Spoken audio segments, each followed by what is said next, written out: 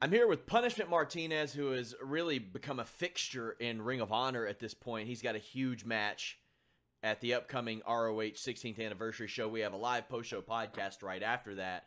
Punishment Martinez, how you doing? Doing good, man. What's going on? Like you've got this big match, and I mean this is really big in the grand scope of things against Marty Scurll. How are you looking at this match? This is a guy who has like his visibility at this point is pretty extreme due to being the elite and all that. What's your mindset going into a match like this? Shock and awe. That's what I'm looking forward to. He's already at a certain level of stardom that a lot of guys want to reach and achieve. So for someone like me to be on live on pay-per-view in a high-profile number one contenders match against this guy, I have to leave an impression that I know will last, for that I could ride on and use this to continue elevating my name. So I take this match, as more than just being a number one contenders match. This is a match that can elevate me to a whole new level. And they have ROH 16th anniversary, obviously, but Ring of Honor announced the launch of their streaming service, which, in my estimation, changes the game for Ring of Honor. It makes their shows more affordable, more visible. What are you looking for out of this streaming service? Just more eyes on the product.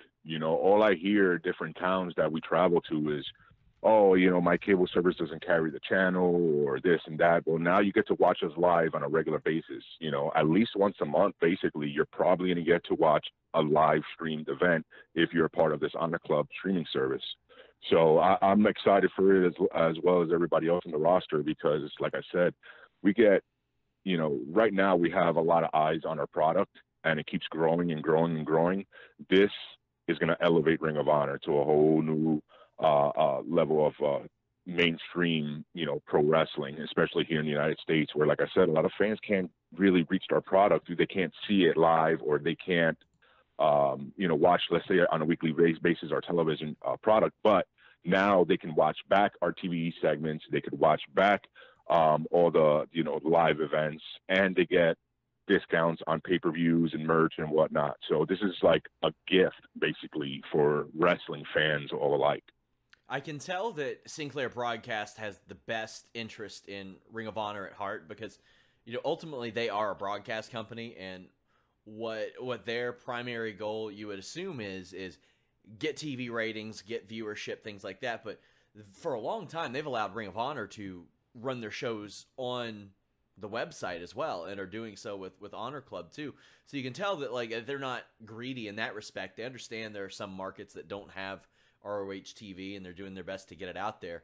I think this is just a big step, and you've had some big steps over the past year or so since joining Ring of Honor. Now you're far from new to the wrestling game, but has being with Ring of Honor, has that help raise your profile? Have you noticed that in any certain way? Oh, absolutely, in every way, shape, or form. I mean, I've become a better performer as well.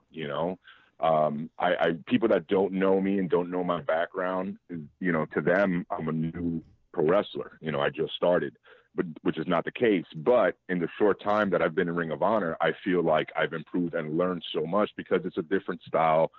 Being on television and a different fan base, and you're working with basically the best wrestlers in the world, because between here, New Japan, CMLL, the UK, and all the partnerships that Ring of Honor has, we have so much talent that we work with that, I mean, you have no choice but to get better or else get out.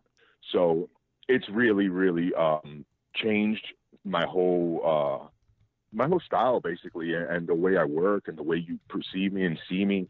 And so I definitely see a big change in not only that, but of course my name value.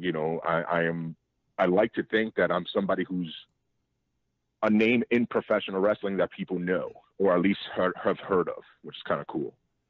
Now, I know you weren't on the latest Honor Rising shows, but you've been a part of a few joint New Japan Ring of Honor shows. Do you ever change your style up for that, or does that change anything at all?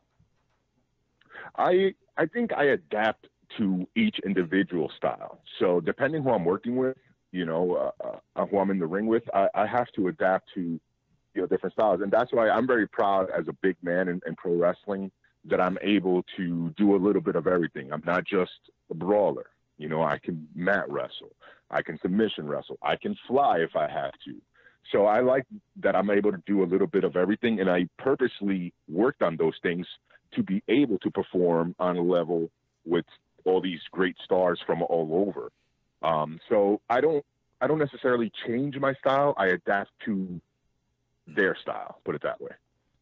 I'm particularly interested in how, like, maybe you got in touch with Ring of Honor. I know you did a lot of stuff at Monster Factory, and there are some ROH connections there. But how did contract negotiations per se go down with Ring of Honor? Because, I mean, you're a different looking guy in pro wrestling. There's not a lot of 6.5 foot tall guys. They don't grow on trees.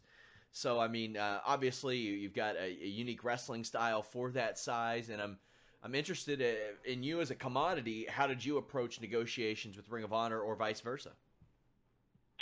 I mean, it's all timing, right place, right time.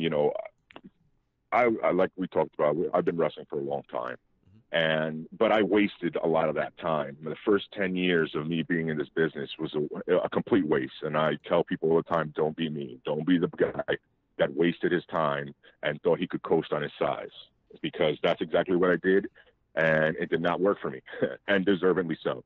I was out of shape, so it took me starting to do Ring of Honor tryout camps, getting in front of them, started training at the dojo while I was still at the Monster Factory just to get better. And like I said, I got in shape. I lost over 100 pounds, and, Delirious, who's the head trainer and booker of Ring of Honor, he saw these things.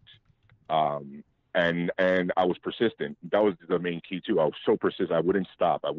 And I did multiple tryouts where they liked me as a worker, but everything else, the full package, wasn't complete. And finally, it was actually at a tryout camp where I showed up to do another tryout camp. As soon as I walked through the door, I was pulled into the office, and they told me that they wanted to offer me a job. And this is after I did the Top Prospect tournament. They wanted to offer me a contract, and and that was that. I mean, Kevin Kelly at the time was involved with the negotiations. He was the one that called and did everything contractually, pertaining to the contract. He's the one that called me and explained everything and ran through everything and set everything up. But basically, it was just me being persistent and just showing up. And, and then taking notice and realizing that I wasn't just there to show face. I really wanted this, and I was doing everything possible. Even for somebody who's been in the business a while, I was willing to, humble myself into these positions where I already had done the Top Prospect tournament, but I was still showing off to tryout camps. Nobody does that. Only a handful of people have, and that's why those people are successful. And I just followed that mold and, did what I had to do to finally gain an opportunity. At what point would you say was the turning point and you were like, okay, I got to take this more serious? I was running strip clubs in Atlantic City. I was living a pretty decent life. I was going to say that already sounds like what turning point? Like, yeah, right. Well, but this is what had happened. I was living, in a penthouse apartment on the boardwalk, making good money, running a club.